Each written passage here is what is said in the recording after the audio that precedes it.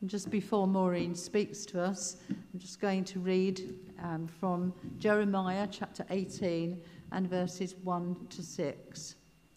The word that came to Jeremiah from the Lord: "Come, go down to the potter's house, and there I will let you hear my words." So I went down to the potter's house, and there he was working at his wheel. The vessel he was making of clay was spoiled in the potter's hand, and he reworked it into another vessel, as seemed good to him. Then the word of the Lord came to me: "Can I not do with you, O house of Israel, just as this potter has done? Says the Lord.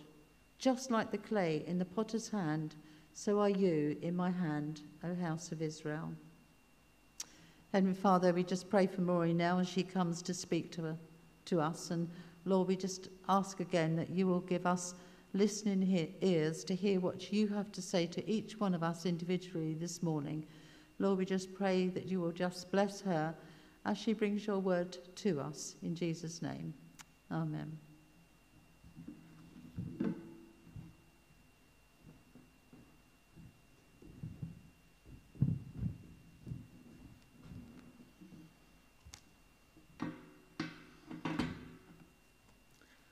Just get myself organised here. I want to start off by saying thank you to everybody for allowing me to come along and share with you this morning. Most of you know I'm the minister of Leavesden Road Baptist Church, and since the beginning of the first lockdown, we haven't managed to go back to church at all.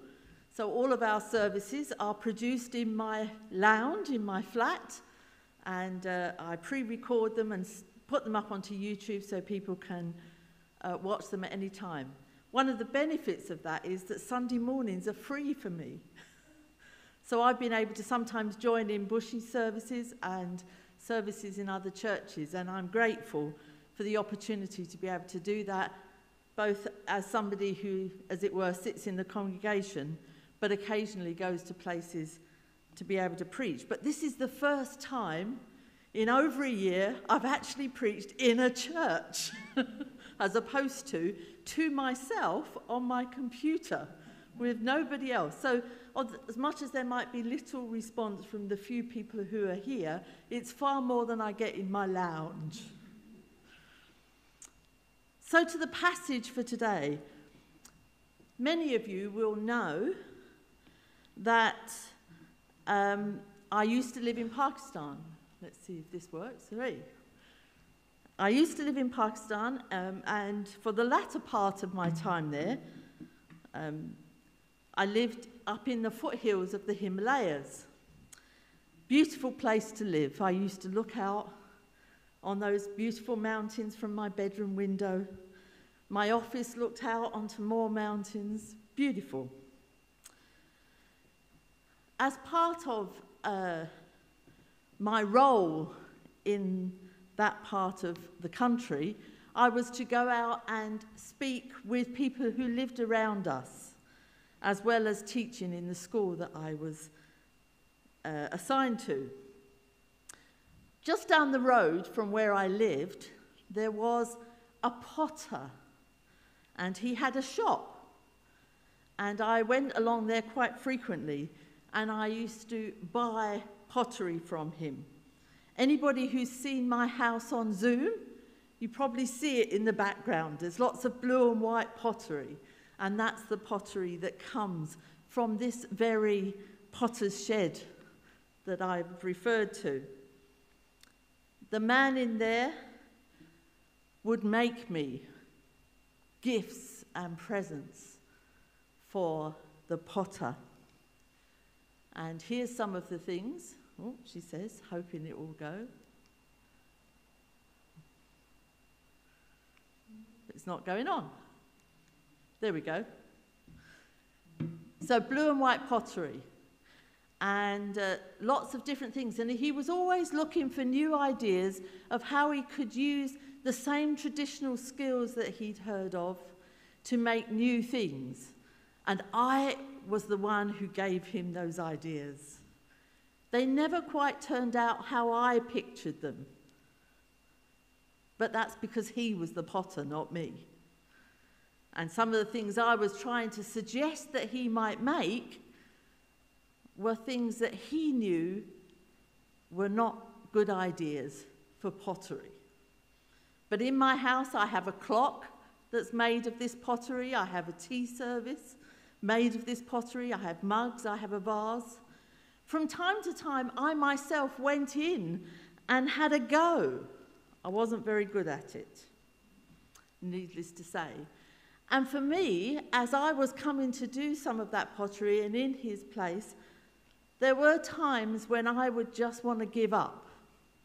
And he'd say, no, it's okay, keep going. And then I would get so far, and there'd be a bit on the side, and I didn't know what to do with it. So I would pick it up and go to throw it away and discard it. And he'd say, no, don't discard it. You can make something from that. Now, I brought a piece of my pottery with me, and it's here. Now, most of you probably can hardly see it because it's so small, but that's the point. Because the piece of discarded clay that I tried to throw away the day I tried it, the potter then took that piece of discarded clay and made this for me. It's a candlestick. And when you live in a place that doesn't have electricity very often, this is a very important thing. But it was made out of the cast-away pottery, the cast-away clay, that to me meant nothing. But to the potter, it meant something. There's my introduction. Now let's get to the passage. I love Jeremiah. Jeremiah is one of my favourite prophets, partly because he's got lots of hopeful things that he says in his prophecies. And we often pick up on those and we take them. How many of us know that verse? I am doing a new thing in you. And we quote it all the time. How many of us have read this passage that we heard of today and we claim it all the time for ourselves, that he is the potter and we are the clay? But do you know what? That was Jeremiah giving a prophecy in the midst of chaos, in the midst of things falling apart. His ministry went across many years. It started in the time when Josiah was bringing reform and trying to get people to come back to God. It carried on later on in Jehoiakim's time. Read his prophecies, they're great. It even has a ministry that he has for the people when they're in exile, the worst thing that they can think of. And he says that verse that we quote so often, I have a plan for you to prosper you. He says that to them while they're in exile. That's the context of it. So it's disastrous as far as they're concerned.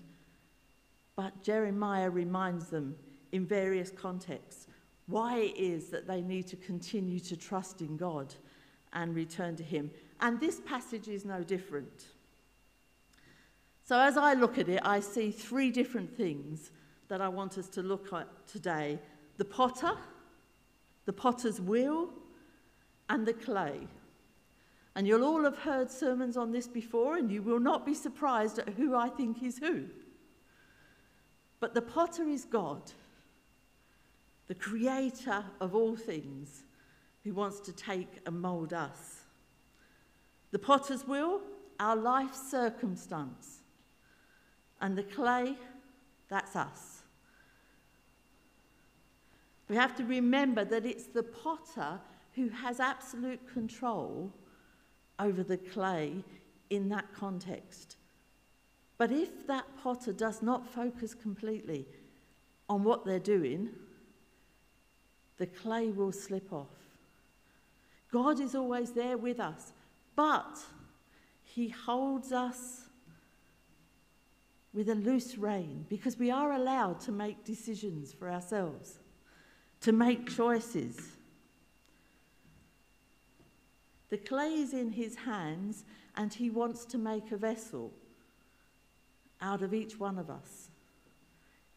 That was the message that Jeremiah was to give to the people. You have turned against me, God was saying to them. You've longed after things that are not within the covenant relationship that we agreed.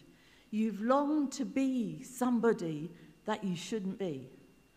I love that point in Iris's testimony earlier on, that when she was in the grey mode, she longed after things like the best of everything, the latest phone, this, that, and the other. Nothing wrong with any of those things in and of themselves, but that desire that you should be part of the cool group, that you should be longing after those things. But when God enters us and we look for a relationship with him, those things are nothing. And this is what this picture of this potter in the potter's house, this is the picture that's given here. He says, you're like a lump of clay. Now notice when God says to Jeremiah, could I not mould you in the same way? He doesn't say, I will mould you in the same way, like it or lump it. What he's saying is he is the sovereign God and he has the capability of doing that. But we have this thing called free choice. And sometimes we choose the wrong things. But in this picture, he wants to say, come back to me, hold on to me, let me mould you into what I want. Don't try and be what the world wants. Let me mould you. So there's the potter who is God. And he has ultimate control. He is sovereign and can control the clay. But the clay needs to be pliable and ready to be moulded. There's a sense when you think about the potter and the clay that this potter has an intense interest in the clay. Immediately you see that wheel spinning and you see the clay on it and he's got it positioned. You can see the focus is on that creation and only that creation. And primarily, the potter's the only one that will know from the beginning what it's going to look like at the end. Well, if it were mine, nobody would know what it was going to look like at the end. But a professional potter, they have a good idea of what it would look like. My friend, the potter, who lived down the road, he would say to me, there is no point in making something that is sitting on the side and pretty just for the sake of it being pretty. It needs to have a use. What's the point, he would say, of making something just for the sake it's pretty? He had no sense that to make something that was pretty, that was fine, but it had to have a use as well. We are his workmanship. God puts time and effort into us. He takes patience and has patience with the clay. The people of Israel, and each one of us, if we're honest, are people who don't always follow exactly the way God would want us to. Even if in our hearts we really want to do that, we don't always. But we also know that there's a need for us to follow after him, and he wants to mould us and will take patience. Whenever the people went away, God said, I'll still be here. I don't know about you, but for me, sometimes it's like being on the potter's wheel where you're being moulded, but you don't know quite what you want to be at the end of it. You want God to mould you, but you actually can't cope with the process. That brings me on to the wheel. The potter's wheel spins. One of the other things I learned from my potter friend was that the wheel spins at different speeds dependent on what the Creator, the potter, is doing to the piece of clay at times. Now, for all of us, probably in this day and age, just right now, with all that's going on around us, and probably for the last year, we're feeling a bit dizzy. You know, I used to use the phrase, stop the world, I want to get off. Or maybe here it's the, stop the potter's wheel, I want to get off. And more than being centered in the middle, we feel like we're at the edge of the potter's wheel and we're holding on for dear life rather than being sent off into oblivion. But you know what? The potter says, it's okay that I'm here to grab hold and to bring you back into the centered place. When you think about it, that's exactly what happens with God. That's what he's saying in this passage. He's talking about the clay that is marred, that is ruined to all intents and purposes. That isn't a fresh piece of clay. But he doesn't put it away. He reworks that ruined, marred clay. And God is saying to the people through Jeremiah, and he's saying to us today, you may have gone away. You may have turned your back on me. You may never have acknowledged me ever. You may see yourself as a marred piece of clay. But, says God, I am reaching out to you. I am here and ready to center you back in the middle of the wheel so that I can rework you and remold you into the beautiful vessel that I want to use. The circumstances of our life will bring us to the point where we're maybe crying out to God. The trials that we feel in our lives will be those where we want to cry out to God. And he says, it's okay, I'm here. I can take out all those bubbles. I can take out the stones that have marred you. I can rework this piece of clay in order to make you the person, the vessel that I want to use. Trials is something we all know about. But God says, I'm there beside you. Sometimes it's rebuke, and that's what this was that Jeremiah was bringing to the people. It was a rebuke because they had gone against him. It was a rebuke to them that they needed to have more faith in God. They needed to trust in him.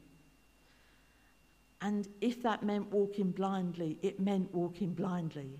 But they needed to do it. And God was rebuking them. And sometimes in our lives, God rebukes us. But in that rebuke, there is always, as Jeremiah constantly does, a hope that is prophesied, a hope that is given, that God is there and he is the one who will reform, who will reshape, who will remold to create that special thing. And our circumstances, every single person that Jeremiah was talking to in that day and age had their own reasons for the actions that they took. Every single one of us have circumstances in our lives that maybe come between us and our God and relationship that we have with him. But God says, trust me in the midst of that. I want to just give a quick illustration here of walking blindly with God. Going back to my potter friend, his daughter was getting married once. Now, he had this potter's house just along from where I lived, but his family lived down the mountainside. I was 7,000 feet up, was where my house was at that point. And his family lived down the mountainside. And he invited us to the wedding in this house.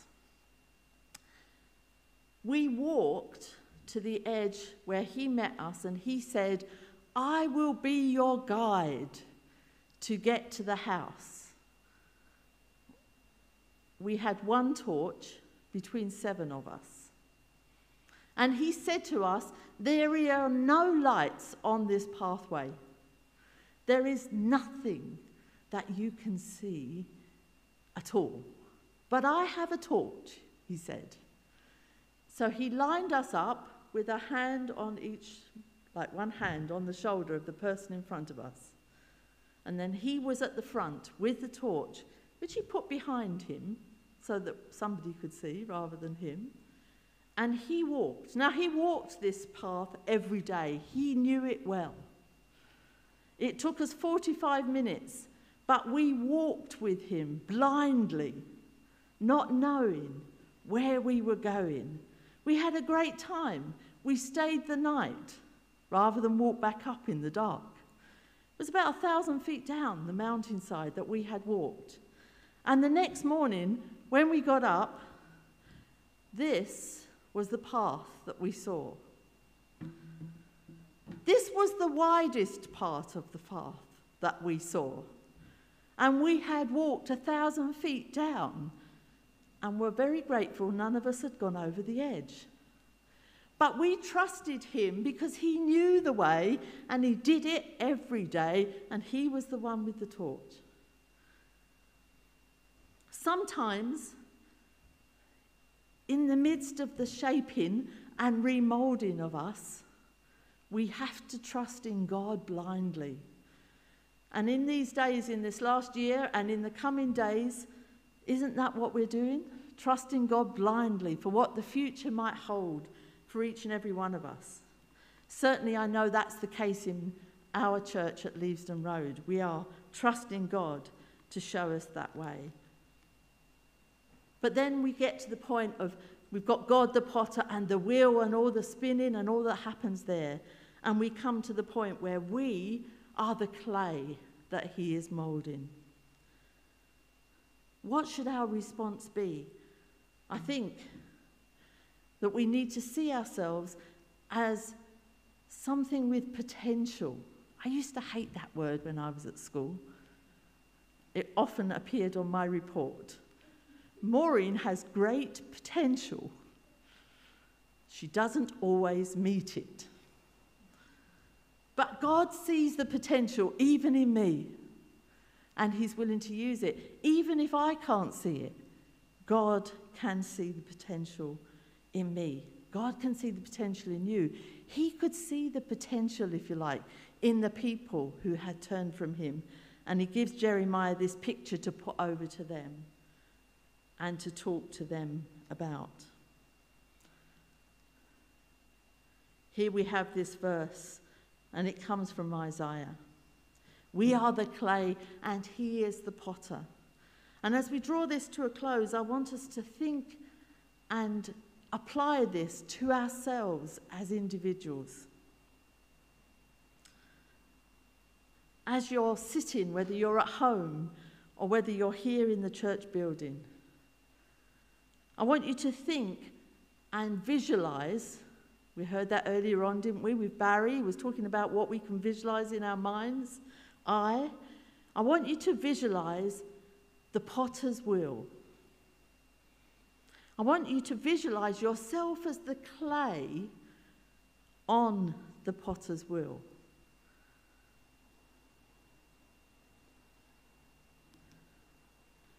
I want you to visualize God looking down on you as you are there on the potter's wheel. And it may be that today you have come to this place and come to the place where you feel that life's a bit of a dizzy whirl, and that potter's wheel, if you like, is moving a lot faster than you would like it to. It's going at such a speed that you can hardly recognize things that are going round. You see them, but they whiz by, and you don't understand what's going on. Remember, if that's how you feel today, that God the potter is there to keep you centered if you just rely on him, even if it means walking blindly with him and trusting him. In the midst of all of that whirling around, In the midst of all of the uncertainty, God is there to keep you centered. Now, it may be that for you, the wheel is not turning quite so speedily. It may be that the wheel is a lot slower. And perhaps you even think, God's put me to one side. He hasn't got a use for me because I'm not in the rush and whirl of what's going on. And you're disappointed because you think maybe God thinks you're worthless. Maybe God doesn't want you to be part of his plan anymore. Maybe he has nothing for you. Maybe you even question whether he's deserted you.